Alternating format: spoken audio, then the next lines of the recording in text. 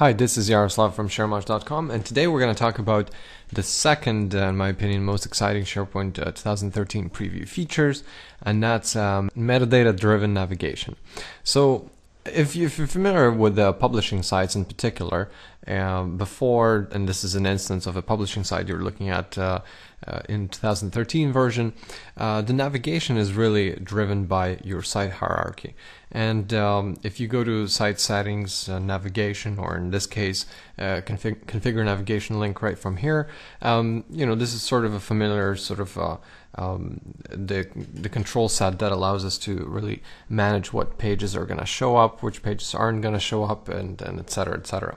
So in 2013 preview, there is additional option here available called Managed Navigation. So Managed Navigation really allows you to, for current and for global navigation, so for the site navigation, for top navigation, allows you to use Managed Metadata Service application and terms from that service application to actually draw the navigation.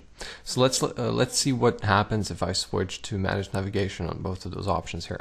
I click OK here. So obviously, first thing you'll notice right away, the navigation here changed to item 1, item 2, and some new page.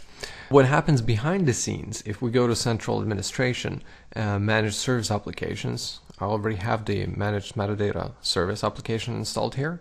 And I have the default group created here called Navigation, and a term set called Main Nav. So in here I have 4 options: item 1, item 2, item 3, and a new page, which is exactly the options that you see on a page here, right here. So what happens is that when the user clicks on one of those items, they're being taken to the user-friendly URL rather than the page URL. So there isn't any /pages/default ASPX or anything like that. It's much more like you see in other traditional web content management systems, such as even WordPress. So those can be defined right inside the term store, right inside your term store, or they can be automatically created as new content is added to the page. So let me demonstrate. Let's say I have the new pages already here, but I'm going to create one more page here and call it page number 2. So as you can see in the preview right away, we have the URL that we're getting is publishing/page number 2. So publishing is my publishing site collection in this case, and the page 2 is the actual page name. So once I click create, my page is getting created, and also right away, obviously I can add the content in here. Right away, that particular tag is added to the to the term store and display right in here, right on the top. So and if I refresh this particular term store, you'll see that that term has been added.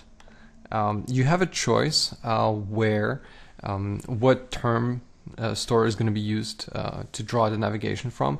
In my case, if I go to the site settings and my navigation settings, you'll see that I picked here my particular term store. So you can really pick anything, and you can manage rules around it, whether users can add to it or not. One of the other things that I wanted to point out is when I go to the actual particular page, that let's say go to the one that I created here. So there are some general options here related to the actual label and etc. And there's a navigation tab. A navigation tab here, you can actually customize how the menus are going to be appearing inside the navigation, how they're going to actually, the title of the navigation, as well as whatever hover text is they're gonna get. And if I go to term-driven pages, there's even more options where I can pick what my page is going to be and where that page is going to point to. So in here, this is actually where you can see what's the actual name of the page, where is it located. In this case, it's a site collection relative page, and there's a pages library, and there's a page --2 is actual page that's responsible. So really, the good thing about it is, for instance, if you need to change the structure of your navigation, as your portal evolves, you don't need to worry about the fact that you need to restructure the actual content placeholder and placeholders underneath it. So it doesn't mean, for instance, if I want to have the top nav is my site names or web names, and underneath I have pages, I don't have to worry about that anymore.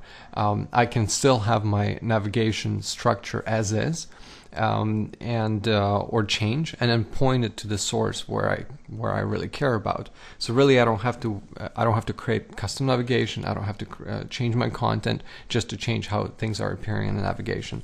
So that's pretty handy. And also, there's a couple of interesting things here that you'll notice, such as SEO optimization or SEO properties, such as meta description, keywords, etc.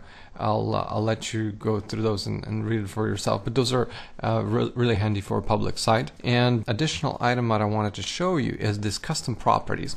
So as you remember, before in 2010, this Manage Metadata term store was available here, but there wasn't any, like, you couldn't add your own properties. You couldn't, let's say, add another property to the ones that are already here. The way that you can use those properties, you can use them either in your custom code, of course, but you don't really need to create anything custom to actually take advantage of those properties. So there is a term store web part in SharePoint, built in SharePoint, that can be used to actually display one of those properties. So for instance, if I go to edit this page and insert the web part here, try to insert the web part, one of the web parts under content rollup, you'll see term property.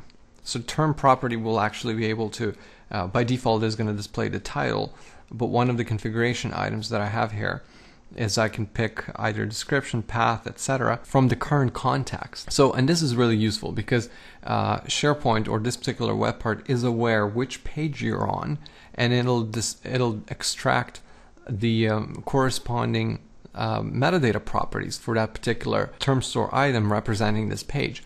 And in here, there's the last option here. You can see custom property. That's where I can actually, if I had a custom properties in my term store, in here on a page 2, let's create one here. If I had custom properties, I could actually render them right from there. So in here, I have a custom property called test, and the value is test123. So if I go back to my page and if I say, give me the property called test, it should ideally give me the test123 as a value. In this case, it doesn't. I'll blame it on some sort of a delay or synchronization issue. Keep in mind we're in a preview, so this also could be a bug. So, but the default one is name, and name renders just fine for me. So I assume that by the time preview hits the RTM, we're going to be able to pull custom properties. So that's one of the things that didn't quite work. Really great feature, mainly both for collaboration and public sites, mainly for publishing sites. Is going to dramatically simplify the way that you have to that you architect your information on your site. Mainly because you don't have to really worry about the top navigation in terms of that it has to mimic the content and how the menu is going to adapt to your content to render what you want. That's one thing, and for public sites specifically, the URLs are going to be way more friendlier, so you're not going to have this pages / default ASPX or whatever. It's going to be just user-friendly pages that are optimized for search engines. Stick around for more videos on SharePoint 2013 at sharemuch.com or my YouTube channel.